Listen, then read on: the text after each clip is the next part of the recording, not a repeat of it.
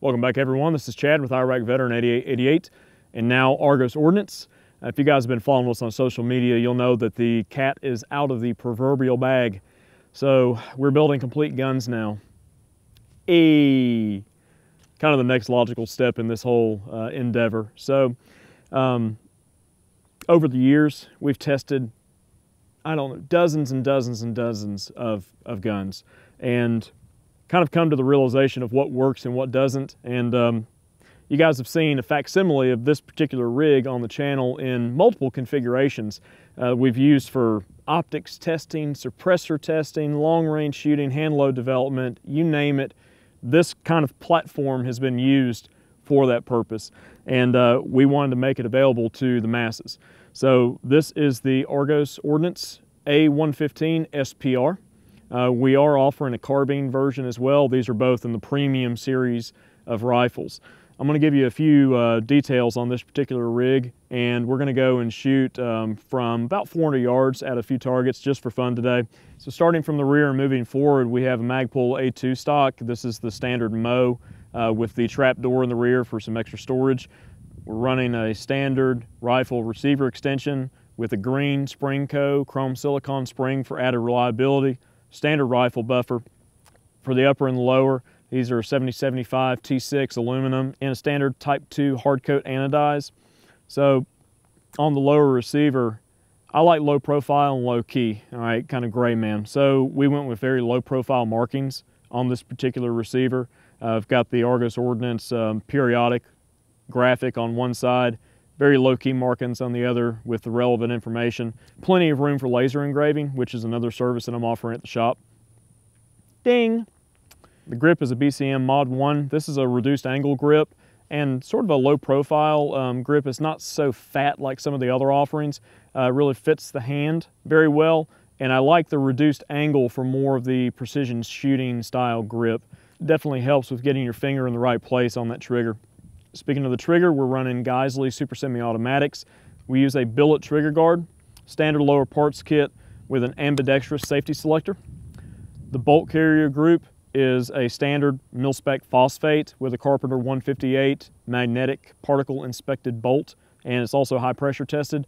These are not batch process bolts. These are individually tested bolts for utmost dependability and reliability.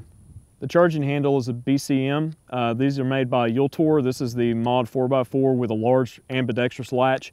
I've used iterations of this particular handle over the years, and I've really fallen in love with them and wanted to offer them on these rifles. Moving forward, we're running one of the Ballistic Advantage 416R stainless barrels. It's nitrided inside and out. This is chambered in 223 Wild with a 1-in-8 twist. These are exceptional shooting barrels. I've done some accuracy work with this particular rifle, and with 69 grain Sierra Match Kings that we're shooting today, I've seen groups in the .6s, so easily sub-MOA capable. As I move forward, I'll throw out some more data there with other ammunition that I test in this particular rig. I am also offering a barrel upgrade to one of the Centurion Mark 12. It's a 416R raw stainless. Rail system is a 15-inch cross machine and tool UHPR Mod 2 HDX.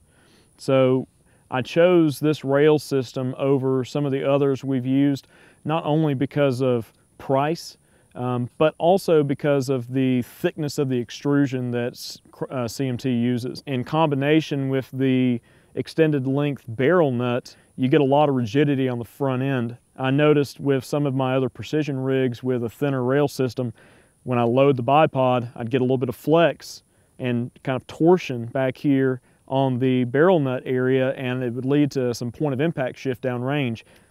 Now, the heart of the premium series from Argos Ordnance is the rifle speed gas assembly, all right?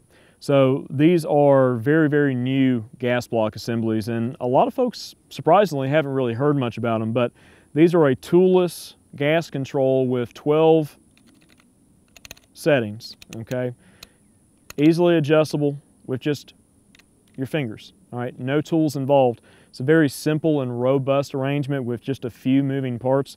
So the reason that we chose the rifle speed gas control as pretty much the center of the premium series is because the gas system itself on an AR has always been kind of the Achilles heel of the system.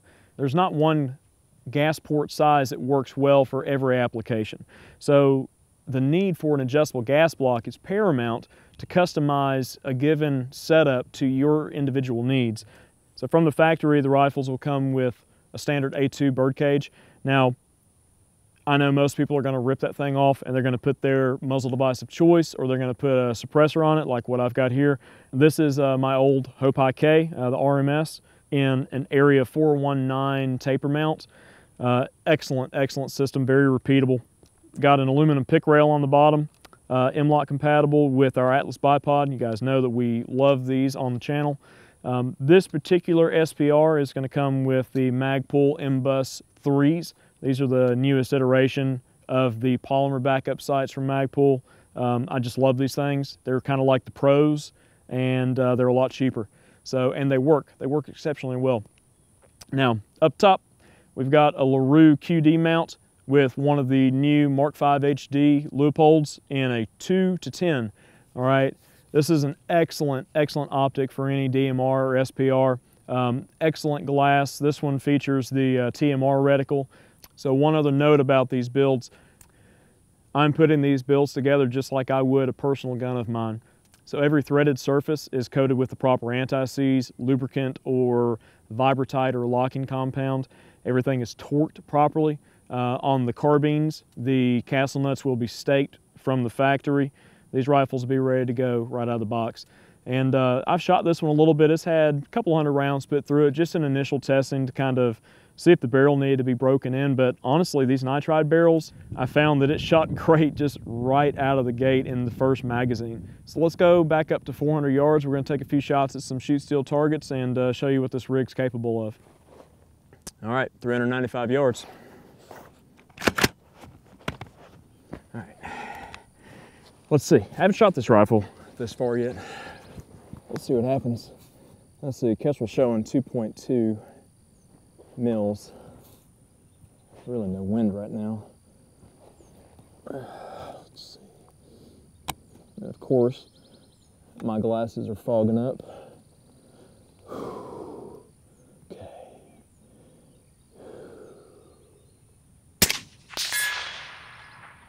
Gotcha.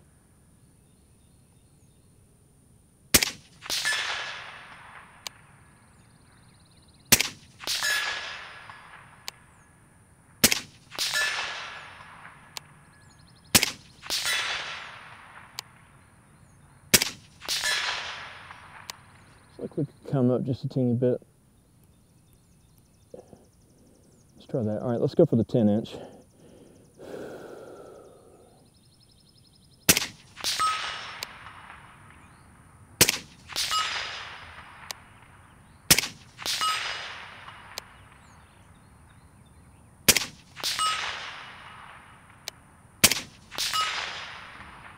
Oh yeah, I'll take that. Gopher. And of course the sun peeks out. Ooh. All right. Where is that gopher at? All right. There you go.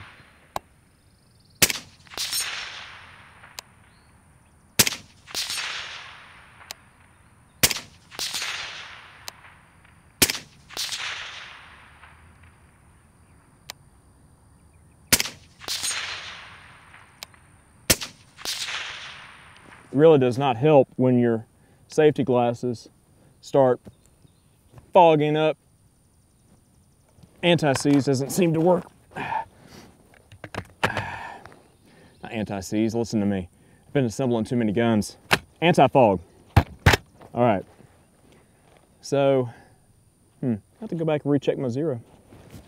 We're at 2.5 mils. All right, let's try another string. Very pleased with that performance from a practical standpoint. All right, let's see. Let's go back to our gopher.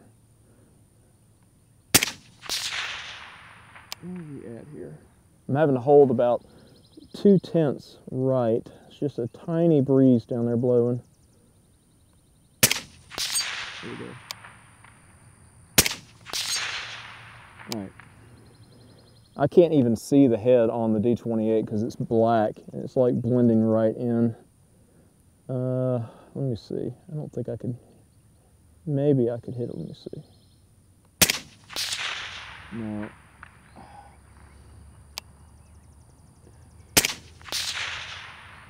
Nope.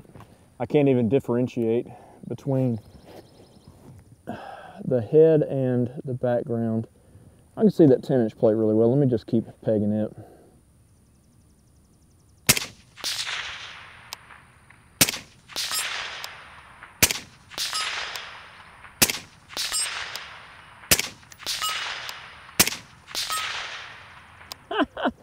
Man, all right.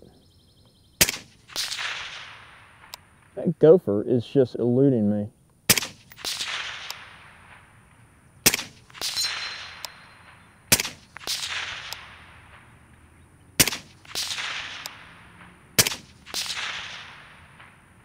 Now I've got Mirage City down there. All right, 10-inch plate it is.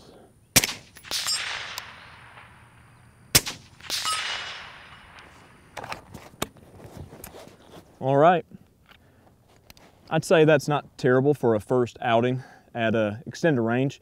I mean, 400 yards is no slouch for an AR, but we've shot these rigs out to 600, 700, 800 yards before. And even with like standard ball ammunition, 69 grain match, I've shot some 77 grain hand loads out to extended range in the past. But what a killer rig. And I hope you guys enjoyed this video and this look at this new offering here, the Argos A115 SPR, special purpose rifle. I'd say it serves the purpose quite well. And one other thing I forgot to mention is that we are offering optional slings with each rifle from Flightline Fiber Co. These are some of my favorite slings. They're made by a good buddy of mine right here in Locust Grove, Georgia.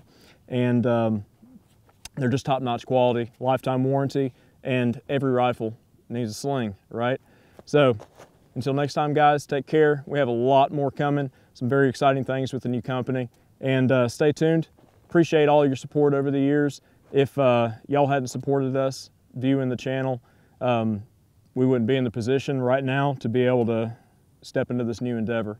So a sincere thank you to all of y'all for liking, subscribing, commenting over the years, and just watching our crazy antics and you know, just being there with us.